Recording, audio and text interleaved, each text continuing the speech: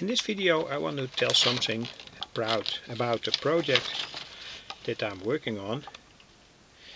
It's a precision capacitance meter, and then I mean it is not specifically a precision capacitance meter, but it works in the range between 1.8 picofarad and approximately 4000 picofarad, so 4 nanofarad. Many hobby meters have the possibility to measure capacitance values between, let's say, 4 nanofarad and 1 microfarad. So in this circuit I am only interested in a small range, the range that generally spoken normal multimeters can't handle. And I made this circuit.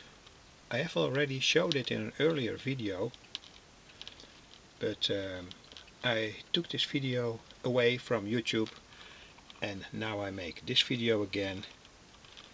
I hope I can explain now better what I'm doing. How it works is this. You have a square wave oscillator that has a very substantial output amplitude. That's here. And that square wave oscillator is driven by a voltage varying between 0 and 35 volts. That also means that the frequency from the square wave oscillator also changes, and in this case it changes between 77 kHz and approximately 207 kHz. I want to show that now. This is my counter, and I vary the voltage now here by means of a voltage regulator with a potentiometer in connected to the base from the Darlington. That's this potentiometer here. And when I vary the voltage to the square wave oscillator, you can see that the frequency also changes. And not only the frequency changes, but also the amplitude changes to a very substantial level. And to measure a capacitor from approximately 2 picofarad, you need a high frequency and also a substantial output level, let's say approximately 5 volts or so. Here you can see what happens when I change the voltage to the square wave generator. This is the maximum voltage, 35 volts. I go back now to a lower voltage. You can see that the frequency changes, also the amplitude changes, and here it's gone. I can set my scope to a higher level and then the wave will come back, of course. But it also shows the properties from the circuit, and they are that on a higher output level from the oscillator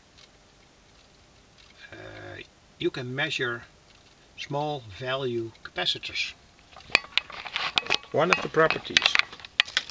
I'm now working here, so here's the unknown capacitor.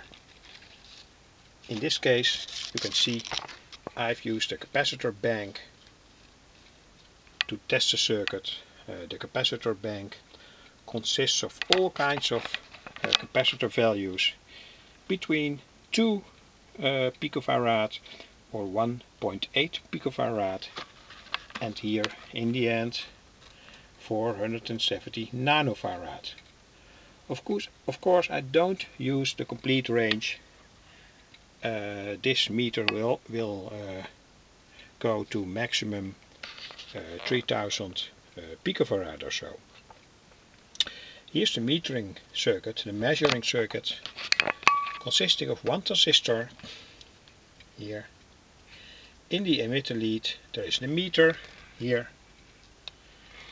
The square wave is rectified by means of this diode. It's smoothened out somewhat by means of this capacitor. The output voltage is regulated by means of this small potentiometer. And in fact I use 3 potentiometers to make the whole circuit work. This potentiometer sets the sensitivity from the meter. This potentiometer sets the input sensitivity. This potentiometer sets the input voltage to the square wave generator. And I have to find out with these 3 potentiometers a certain way to measure all values between 1 picofarad and approximately 3000 picofarad. So it will take some time to figure it all out and to find a reliable circuit.